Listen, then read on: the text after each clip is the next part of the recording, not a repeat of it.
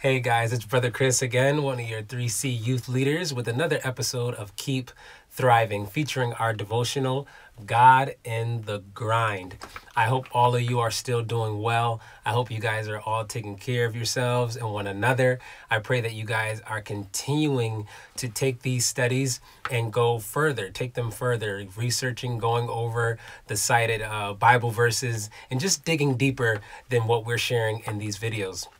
So without any further ado, today's devotional is titled Advancing the Gospel Through Us. Advancing the Gospel Through Us. And it reminds me yet again, like many things do, of our 3C Youth mission statement.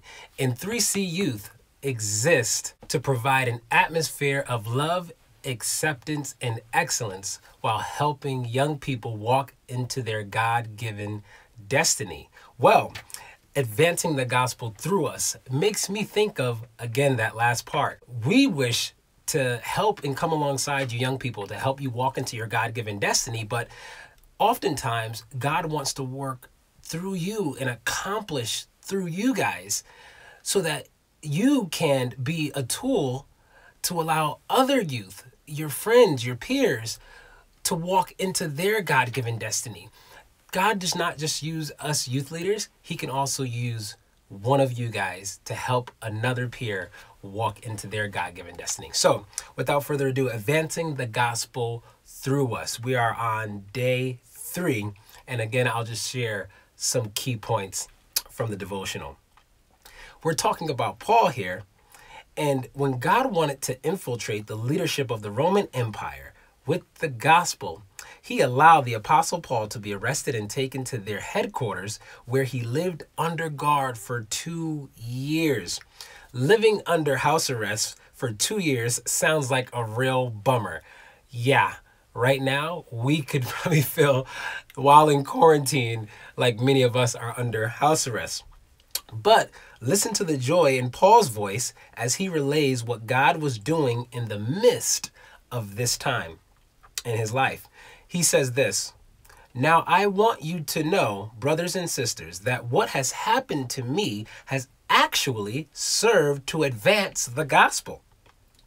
News of Paul's imprisonment for spreading the message of Jesus intrigued the palace guards so much that they went out of their way to meet Paul.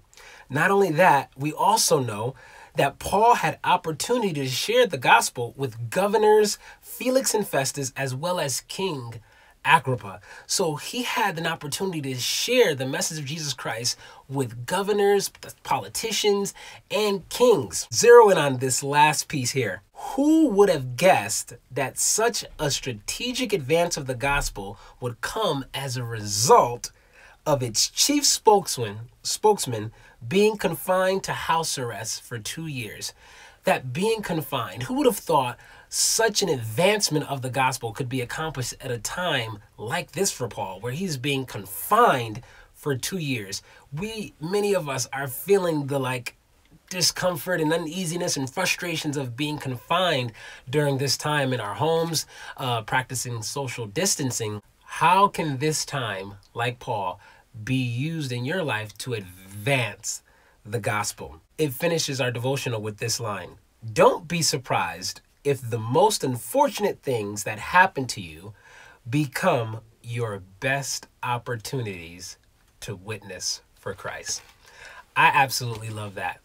This is an opportunity not for us just ourselves individually to grow closer to God, but begin to ask and search God in your prayers. Ask God, what is it, Lord, that you wish to accomplish through me? What is it, God, that you want to accomplish in me? And also, what do you want to accomplish through me? I absolutely hope you guys are continuing to take your studies further. You can zero in and dig deeper into this message of Paul in the time that he's going through, visiting Philippians chapter 1.